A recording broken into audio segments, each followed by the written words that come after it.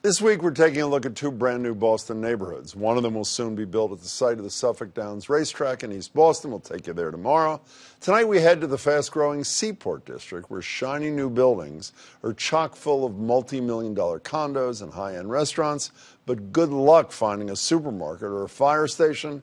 Now, as Tina Martin tells us, there's an effort underway to bring basic city services to the Seaport.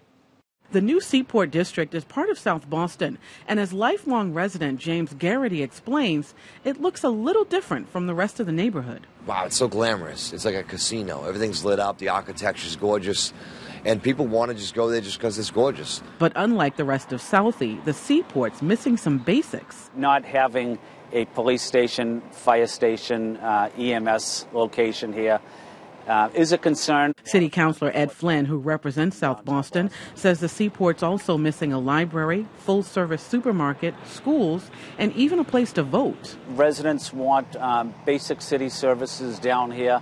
Councilor Flynn says about 10,000 people already live here on the Seaport, and he expects in the next several years that number is going to double. He says now is the time to figure out how to get services into this neighborhood. But there are two lingering questions. Who is moving into the Seaport, and how important are things like schools and supermarkets? It's a really big mix of people, actually.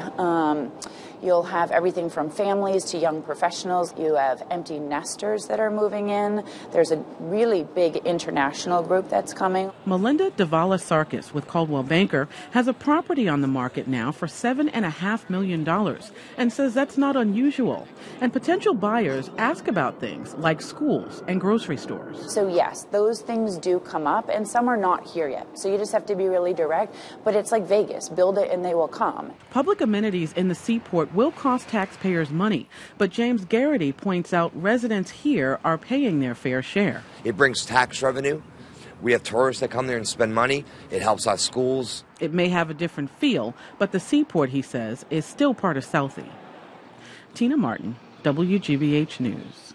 A couple of years ago, the Seaport was little more than a field of parking lots. The site of the Suffolk Downs racetrack in East Boston and Revere is now also on the verge of transformation into a whole new neighborhood with parks, businesses, and 10,000 units of housing. But as Adam Riley will tell us tomorrow, there's already concern that the new unnamed place might resemble the Seaport in all the worst ways.